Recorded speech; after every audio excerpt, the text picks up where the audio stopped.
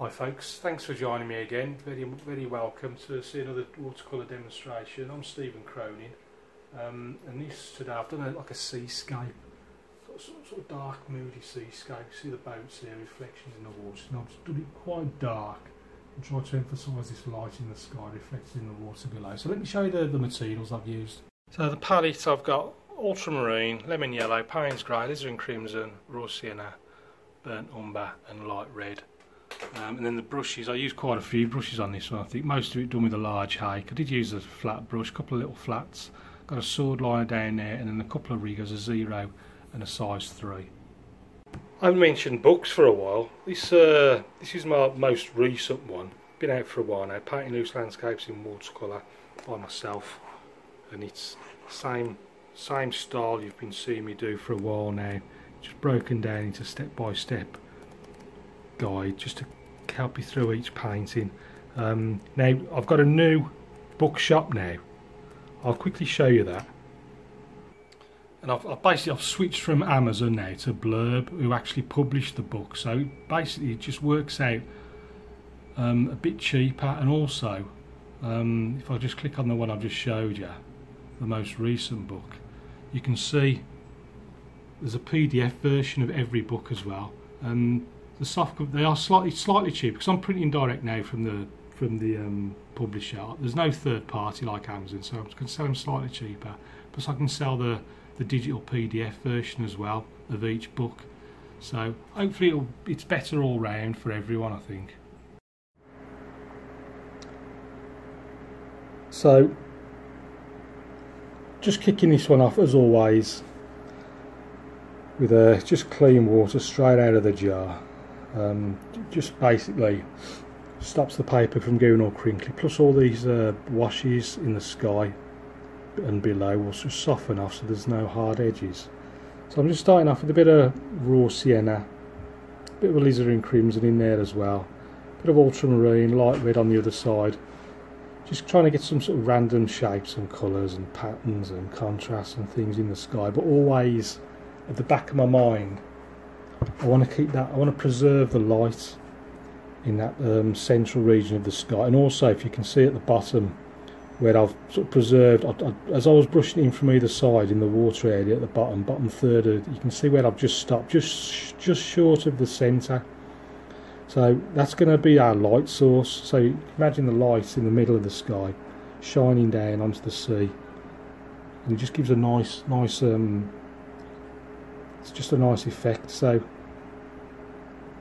just using a large Ron Ranson hake here and just adding a bit more colour over the top, just trying to strengthen it a little bit. I'll dry it and just add a few another wash in a bit just over the top of it, but for now I'm just putting in the land mass. So I've just mixed all the darks together, which are predominantly the light red, the ultramarine, a little bit of Payne's grey, alizarin crimson. I don't think I used the burnt umber on this one, but that makes up the landmass. And also just brushing in from the sides again, just because I want it nice and dark, sort of dark and moody. Because the darker the sort of surrounding areas, the lighter that light in the middle will appear. So because the paper's stretched a little bit now, I'm just pulling it tight, just refixing it with those clips, and just getting it flat against the plywood. So basically the idea now of drying it is I want to sort of fix in place everything I've done so far. So that will sort of stay in place there, well, there or thereabouts. It won't be perfect, but drying it will help that stay in place. So then I can re-wet it and then put some more washes over the top of it, and just it helps sort of create sort of depth and more interest and more lots of subtle variations. So I'm just using the mister spray now. That's just a hairdresser spray. You can get them on Amazon if you just search for hairdresser's mister spray, I think it is, something like that. You'll see them. So I've just re-wet the sky now and just added on some bit of raw sienna, and then a bit of raw sienna, a bit of light red as well. And this is all just trying to create sort of subtle variations. Don't worry too much about paint dripping down the page and all that. I mean, I got mine almost at 90 degrees, so it is quite susceptible to gravity and water and paint running down the page, but it's all part of the fun. Now going really dark now, really whacking it in nice and dark, both in the sky and just using those same colours down below.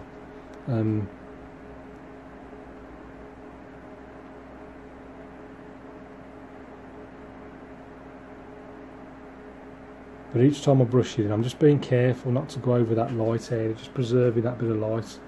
So I've just added a bit of ultramarine to everything now, and just strengthening where that sort of land mass is now in the distance, just to act as our sort of backdrop to the scene. And that will sort of soften off a little bit as it dries, because the paper's still a little bit wet at the moment. Adding a few clouds here and there using the same colours. And then just continually just strengthening that sea area. And you can see as the sea goes darker and darker, that light bit in the middle becomes sort of lighter and lighter and just pops more. And then I'll just pop some boats where that light bit is, just to help them stand out a little bit better.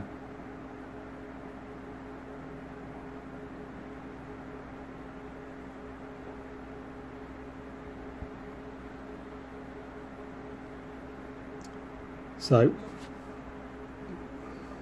at this point, I think that's about as much as I can do now. The paper's started to dry again, so all I could really do is dry it and then just go through the same process again. So dry it, fix what I've just done. Remember, every time you dry it, you're sort of fixing what you've already done, so that you can then re-wet it and then add a bit more over the top, a few more washes. And each time you're just sort of creating more and more depth and interest and subtle variations in the colours and the tones and the contrast and all this, that and the other. So again, I've used the mister spray.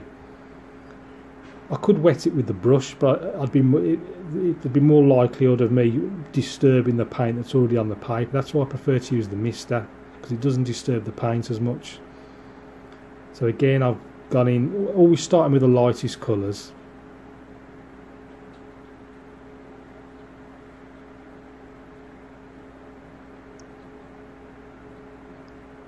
Starting with the lightest, and then we can always go darker. Can't do it the other way around really in watercolour. So at this point I just want to open up that lighter area in the sky, so I've just used just a clean damp brush, and the same below as well.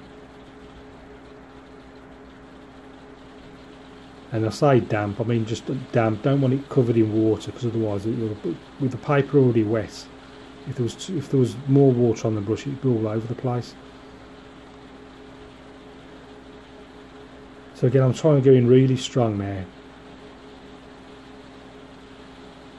So lots of light reds and ultramarines going up in the sky. But again, remember, I mean, it looks a bit gaudy at the moment, but it will soften off, and just the effect will become a little more subtle as it softens off and the paper dries.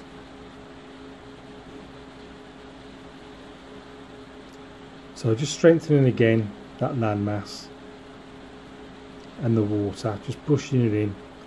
And because I wet that area in the middle of the water, as I brush up to the centre now, you can see how there's no hard edges again now, just nice and soft, which is what I was trying to do.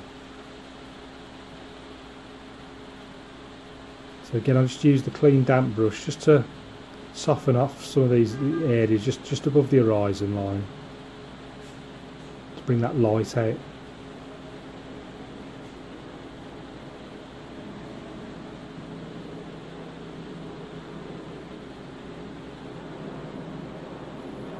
Back in with some darker clouds, a bit more light red, Payne's grey, ultramarine, alizarin crimsons.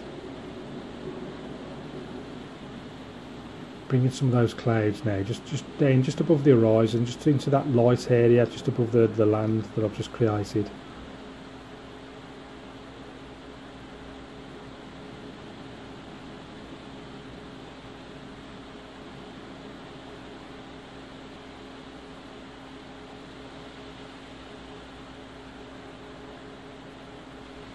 And just strengthening those darks.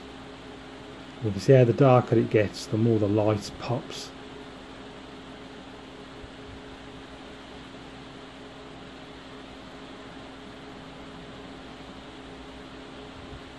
So just refixing the paper, just again where it's stretched a little bit, just getting it flat against the board and then re-clipping it.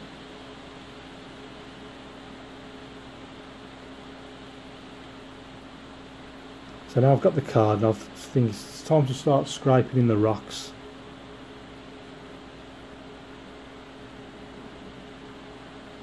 So I'm just using the corner of a plastic card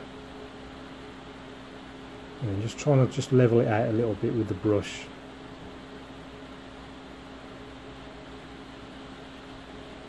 And just trying to decide, do I want to keep that, do I want to paint over it? But I'm fairly happy how the rocks have turned out, so I'll leave those in place.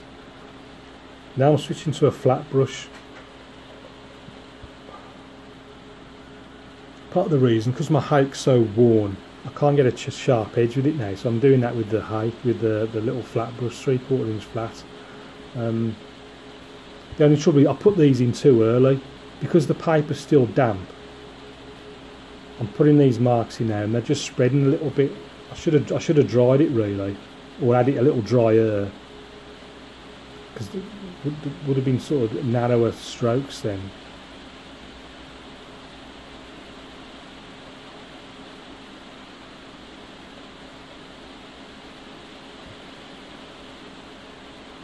This hasn't worked out too bad.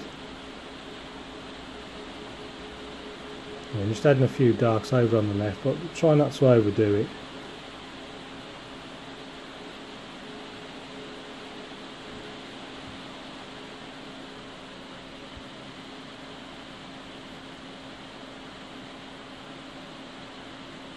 And then it's a 3/4 inch flat, that brush. Just a standard brush. I don't think there's anything special about it. I've had it for years and years now.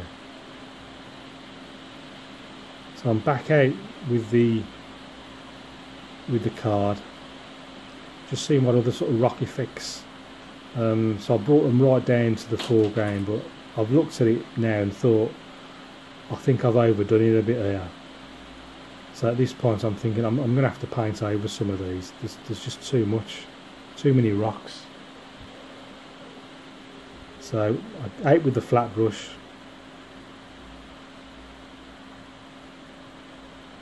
Dark mix on the brush, and then just paint over the majority of those rocks, just leaving the odd little bit here and there, just odd little highlights, just trying to blend it in a bit.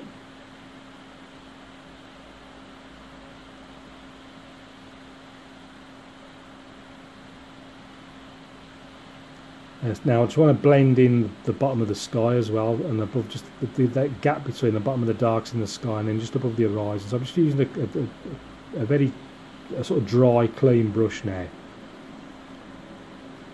just to create some sort of white cloud effect at the bottom, just to make sure there's a gap between the land and the sky. Just getting the paper flat again, and I'm sort of starting to think now, maybe it's time to put the boats in there. Just giving it a quick dry. I'm thinking the boats would look good just where that light is in the sky. I don't want them all sort of central, so I'll just put maybe one or two in the middle there, and then the rest just left of centre, so the majority of them are just off centre. Because sort of focal points right in the middle of the painting always look a bit not quite right. Remember the rule of thirds, so just put your focal points on the intersections of the thirds.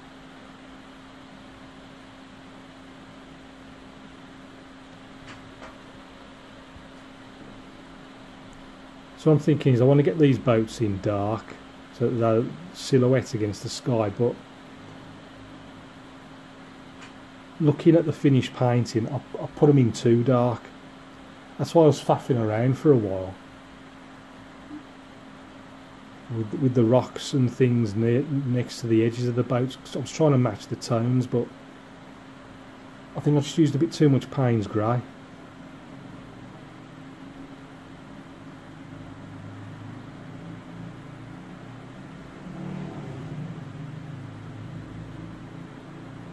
I think there was too much paint on the brush as well, was another problem I had. I think the mix was too watery. I wasn't getting a nice sharp edge.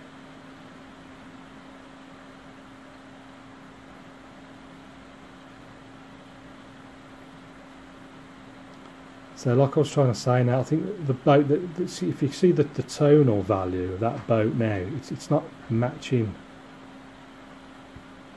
the tones around it. It's too dark. I should have done it a little bit lighter so that it blended in a bit better. So next time I do one like this, it's something I'll have to bear in mind.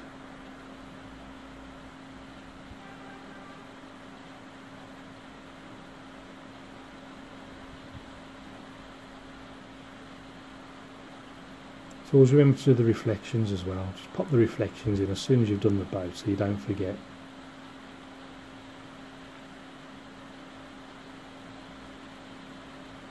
See, because the mix was too watery, it was too dark and it was too watery. That's why I can't. Otherwise, I would have been able to get a sharper edge, especially on the masts, because they would have come off a little bit narrower. See, another thing I do, sort of automatically without even thinking, you see how the boats are all equally spaced. It always looks rubbish when they're equally spaced. Like that. Doesn't look natural. So that's why I've started, see that's why I put that one just in there. That mast in the distance behind it. Just so that all the boats weren't equally spaced. And then I'll do a few more like that. Just to sort of randomise it a little bit better.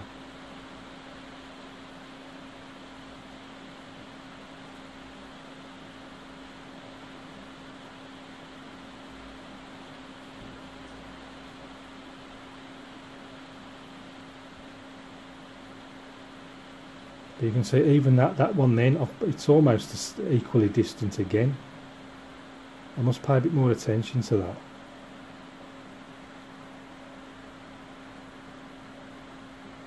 That's why I've stuck one there in the middle again, just to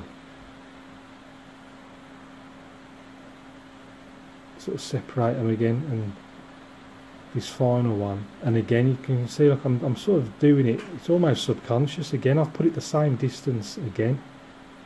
That's why again, I put one in the background to break it up.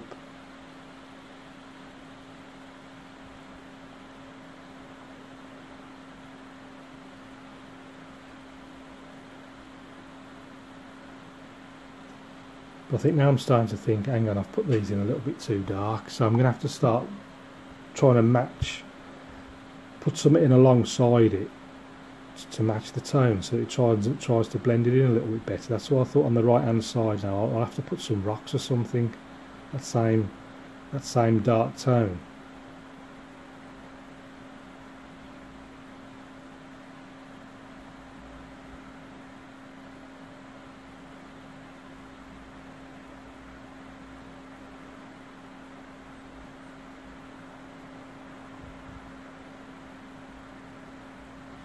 First, just making a few sort of random lines and marks down in the foreground area, and I'll just switch to the rigger, just the little rigger brush now, just to give a sort of subtle hint of some rigging on the boats.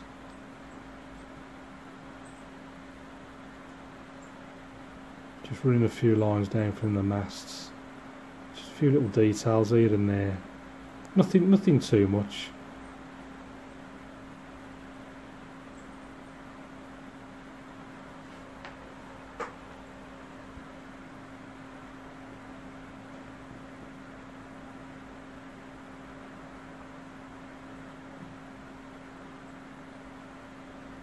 And then maybe in a minute I'll pop a few in the water as well.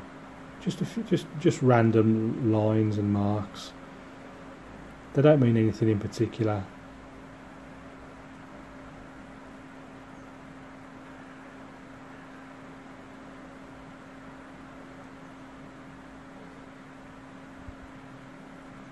So this is where I'm thinking now that those boats are a bit dark, so I'm going to have to put some rocks or something to try and sort of match the tones. So that's why I've started putting in these dark sections now on this right hand side.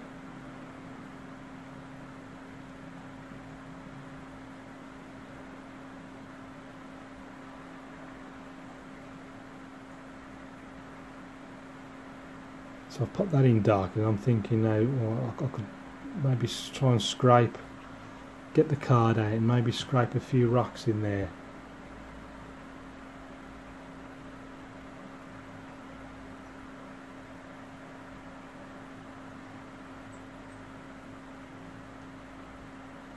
They've come out very subtle, basically because the paint underneath it was dry, so it was difficult.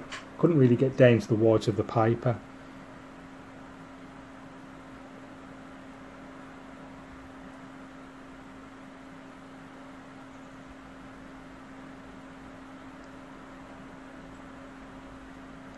So I was thinking, mate, the masts don't quite look high enough, so I thought, well, I'll just extend them slightly, just get the rigger out again. Just make the mast a little bit higher.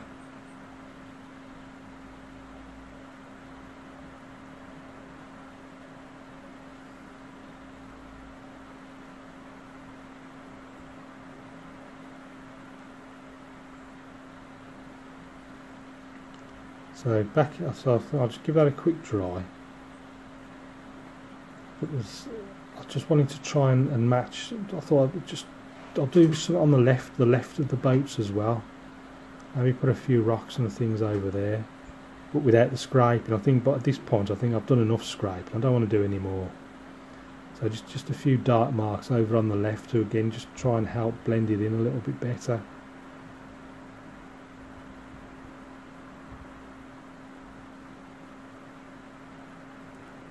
But first, just pop a few birds in. So just to back into that dark mix, I'm just going to pop a few seagulls. But that last one I did it I don't know why I did it so big. And as soon as I saw it, I thought, no, I'm going to have to get rid of that. So just using a damp clean brush just to wet the paint that I've just done, and then I can just take that off with a tissue. Use the tissue as an eraser. And just a simple way of just removing little marks that you've done. Just wet them with a damp brush, and then just use a tissue to remove the paint.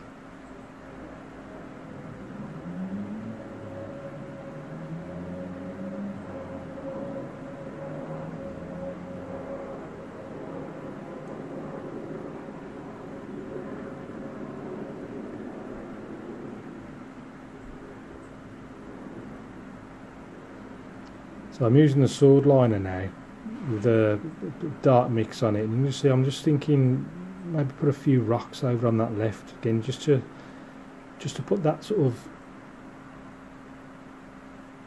that whole line from where the boats are from the left to the right, just darken that whole section just to blend it in a bit. I wouldn't need to have done any of this if I'd just put the boats in using the same tones as what was already there. But it's not the end of the world.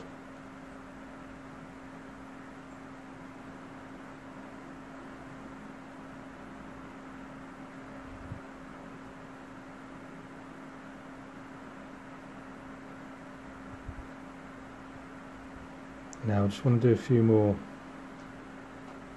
little marks here and there, just to add areas of interest, just little things.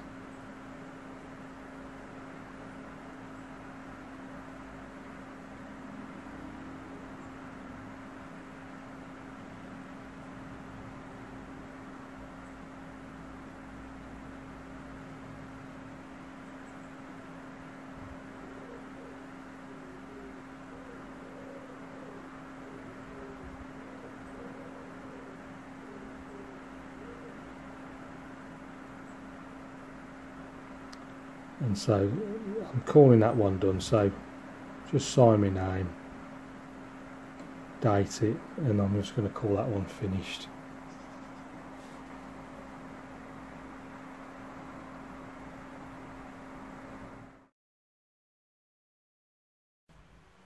So here's the finished painting in the mounts.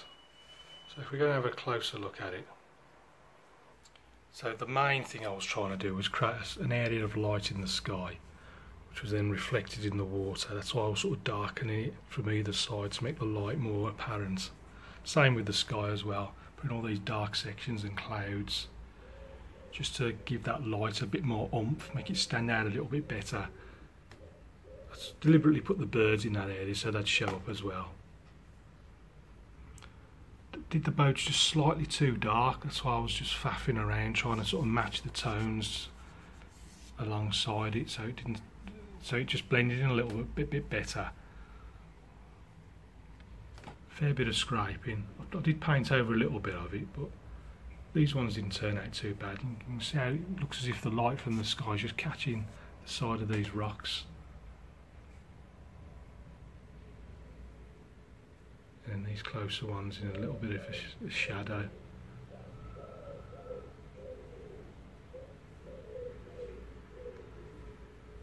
But it's just very simple. Just like a basic hull and then just the mast. And then just very light touches with the rigger just to suggest a few ropes and whatnot. And then don't forget to pop the reflections in as well underneath. Simple way of doing boats, but it seems to work pretty well. So that's it for this one. I hope you enjoy that. Thanks always for watching, for your support. Remember, join me over at patreon.com/StephenCroney if you get the chance. You'll be very welcome over there. Lots more videos, the community page, and lots to keep you occupied. So, till next time, keep practicing. If you've got any questions, please ask, and I'll see you again soon.